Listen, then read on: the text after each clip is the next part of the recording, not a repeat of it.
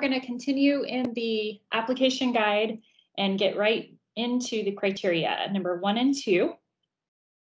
So those are found on pages 15 through 17. And they discuss critical lack of park space and significant poverty. So the intent of this program is to have projects in areas with critical lack of park space and significant poverty. So criteria 1 and 2 is going to provide this data for us and help describe your disadvantaged community. So applicants are going to identify their project site and provide a community fact finder report based on each project location that you're going to be submitting. So I'll show you a tutorial of the fact finder tool in just a minute, but first I want to draw your attention down to the bottom of page 15 and just take a moment to read what kind of project is ineligible. So the box down at the bottom, just take a moment and read that.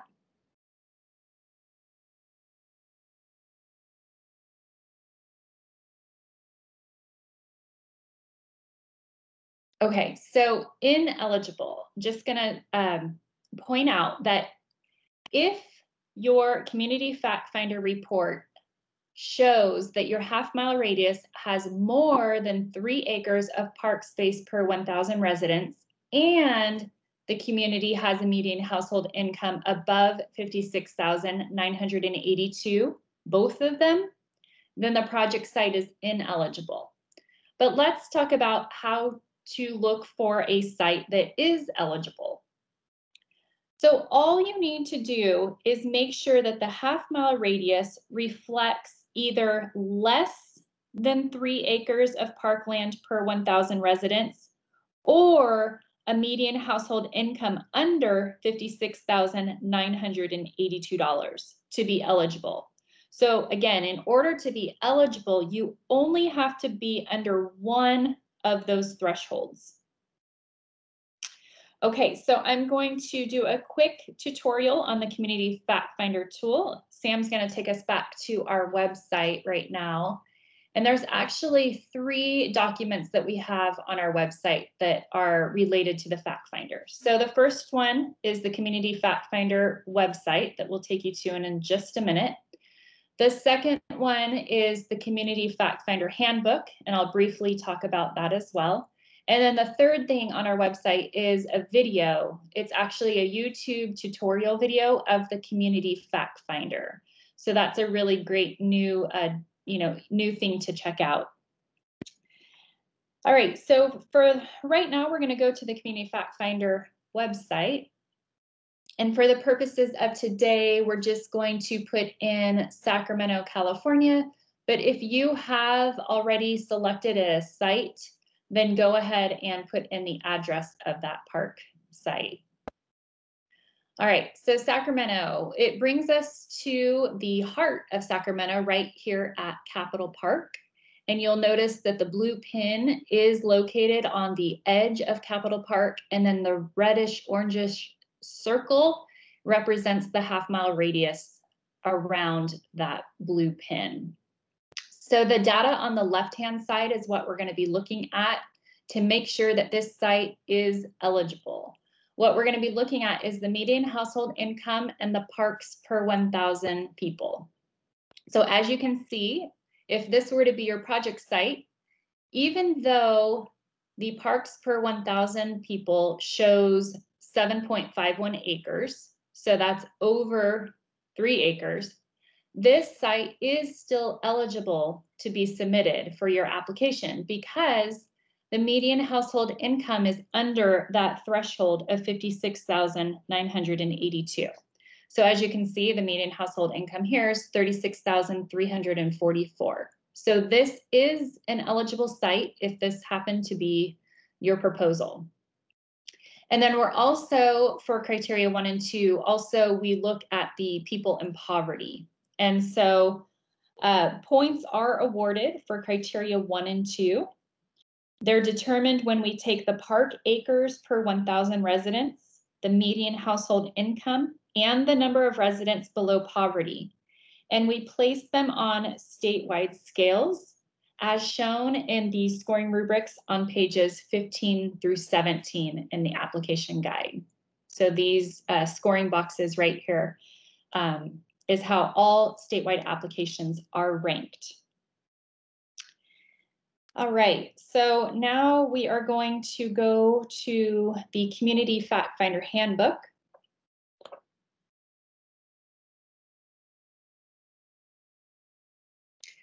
All right, so this is what the Community Fact Finder Handbook looks like.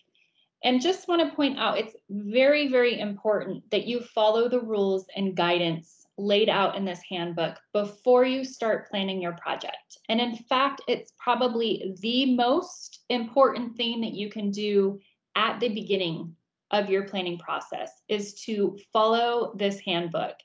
Make sure that you find a project site that you believe meets all of the rules in this handbook, because we want you to be able to submit a final fact finder report that is not only eligible, but also competitive. So the fact finder handbook is going to give you some visual tips of how it all works. Basically, in a nutshell, what I want to stress is that this handbook's going to help you understand the rules. So one of the rules is basically making sure that your pin is located on or within the project site boundary, and also identify what type of land should or should not be counted as park acreage by the Community Fact Finder. So in summary, you'll want to review the half-mile radius of the project site using the Fact Finder. Make sure that once you generate your Fact Finder report that the pin is on or in the boundary of the project site. So what I mean by this is that it's not across the street. It's not 1, 2, or 3 blocks outside of the project site. Also, you're going to make sure that you report all park acreage additions and or removals to our office as soon as possible. I suggest you start on this today if you already have a project in mind or a site in mind. Start using this tool. Make sure that you're going to report, again, all acreage additions and or removals to our office. And you, again, can start that right now. Our office actually goes through the same steps in this handbook as applicants do to verify that the submitted report is accurate and that it meets all of the rules in the handbook. So what we do when we get your Fact Finder report is we actually take the project ID number from your Fact Finder and take that number and put it into a satellite interface, which takes our staff to the exact precise point where your Fact Finder report was created. So this ensures that all statewide applicants are submitting your report with the pin tip inserted at the project site. So to make sure it's a fair process. If a rule is not followed, such as the applicant does not report acreage that should have been added to the Fact Finder database, we have the right to generate a new report with the pin located in the middle of the project site, which can potentially make your project site ineligible or less competitive. So the applicant loses the ability to place the pin anywhere within the boundary.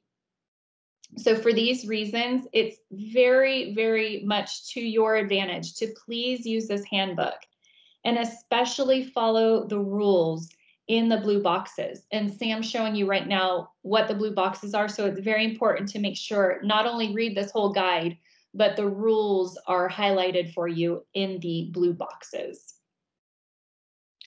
Okay, so with that, after the webinar, please make sure that you read the criteria on pages 15 through 17. And also refer to the technical assistance on page 57 in the back of your application guide. Make sure that you read the Community Fact Finder Handbook in detail, and also check out our Fact Finder YouTube tutorial video, especially for those of you who have never worked with the Community Fact Finder report before. So with that, Victor, is there anything in the chat that you want to bring up at this time? Yes, thank you, Natalie.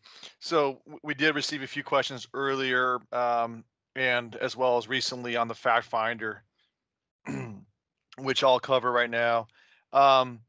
The first question is, what if my existing park has undeveloped areas? And that's a great question. Um, if the undeveloped areas are part of the official park acreage, the official park boundary, that property, that acreage cannot be removed. So what will not happen is carving out certain elements of the park. Now, on the other hand, if that acreage is not part of the official park boundary and you are proposing to expand the park by adding adjacent acreage to become part of the official park boundary, and for some reason that land is being counted as park acreage, this could happen sometimes when the city has acquired adjacent property, but has not yet made it part of the park. So if you have that unique situation, you can report it by, as Natalie said, by sending an email to the SCORP email address following the Fact Finder Handbook reporting steps. Okay, so we could take a look at that. The other question is, if I have a 14-acre park, do I have to place the pin in the middle of the park or on the boundary? And so, as Natalie mentioned, and this is also provided in visual examples on both the Fact Finder handbook as well as the Fact Finder video on our website, you have the flexibility of placing the starting point, which is the pin, anywhere within the boundary of your 14-acre park, for example. So your project site is considered the entire park. Okay, so in an example of a large regional park, for example, let's say it's a 200-acre large park, you can also place your starting point of the half-mile radius anywhere within those 200 acres, as long as it's on the boundary of the 200-acre park or anywhere within the 200-acre park, you're fine. What's not allowed, and this is a key point Natalie made, I just want to reemphasize, what is not allowed is placing the pin outside of your park. So outside of the proposed park, outside of the proposed expansion, you cannot place it 1 or 2 or 3 blocks outside of the proposed park. It has to be within the boundary or on the boundary of the park. So that's a really a key point. You will actually certify this, and we will check for it during the application review process. It's to your advantage to follow the rules in the Fact Finder handbook. So as you go through the handbook, make sure you pay close attention to the blue boxes. If Sam show the blue box one more time on one of the pages, the blue boxes are there to really bring close attention to the rules that have to be followed. So there you see an example. The final question we had on the Fact Finder is, can you please explain the ranking a little bit more? And on page 15 through 17 of the application guide, it shows you 3 different scales. Those scales are going to be statewide. So, for example, under criteria number 1, the ratio of park acreage per 1,000 residents. Let's say your Fact Finder report for your project area has a ratio of 1 acre of park space per 1,000 residents. That number will be placed on a statewide scale of all applications. So it is to your advantage to try to find an area that has as few park acres per 1,000 residents as possible, um, or a low median household income, or a high number of people below poverty. So one of the common questions is, do you have to be under both the 3 acres per 3 acres of parkland per 1,000 residents and be below the 56,000 median household income threshold? And the answer is no, you don't have to be below both. And the second question is, do you get more points if you're below both? And the answer is, it depends. It really depends, obviously, on the applications that come forward. And we don't know what applications will come forward in this round. Um, but let's use an example where it could be 2.9 acres per 1,000 residents, which is just below the threshold, and the median household income could be 55,000, which is just below the threshold, right? So that's an example where the project site would be just barely below both thresholds. Okay, and you can have another example where it could be let's say a new park with 0 acres within the half-mile radius. Okay, so there's no existing parks, and the median household income is $80,000. So that's an example where it's eligible, and that could be more competitive. Or on the reverse, it could be a very low income and a high park acreage. Uh, so it so it really is going to depend how the numbers play out based on what applications come forward. There's no bonus points for being below both thresholds. All right, so thanks for that question. Um, also, I just want to so yeah, Amanda just asked the same question. If we have 0 parks, but we have a median income of 76,000, how does that work? And so the good news in that example is you are definitely eligible. You're below the even though the income is above the $56,000 threshold, the project would definitely be eligible because the park acres is below the 3 acres per 1,000 residents threshold. So that would make the site eligible.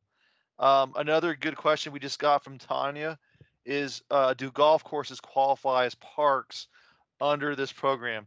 And the answer is it depends on whether it is a public golf course that is owned by a public agency um, for the purpose of course, public recreation. Golf is definitely considered public recreation.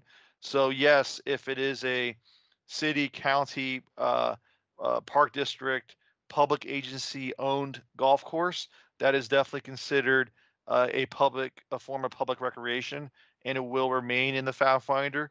If there's a golf course that's publicly owned within your project area's half-mile radius that's not being counted by the fact finder, that would be something you would have to report, because one of the key comments Natalie made is before you finalize the selection of your project site, you want to thoroughly review the half-mile radius of the project site you are considering to make sure that there are no existing parks that may not be counted by the fact finder, because if you do find them, you have to report them.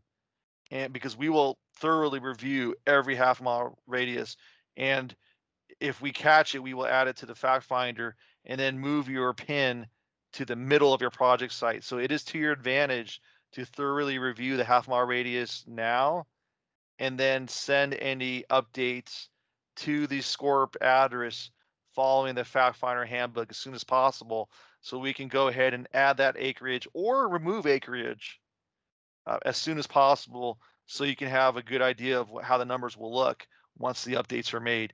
So I do encourage you to do that this month or September. That would be very helpful.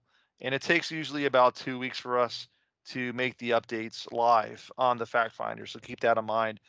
Definitely don't wait till December for this if possible. Another question is, do you calculate income poverty by region? Emily, great question, great question. Um, so it is statewide. However, we do understand. I'll just use an example that most people are aware of. In many rural areas, the incomes tend to be lower. So that's an advantage to rural areas.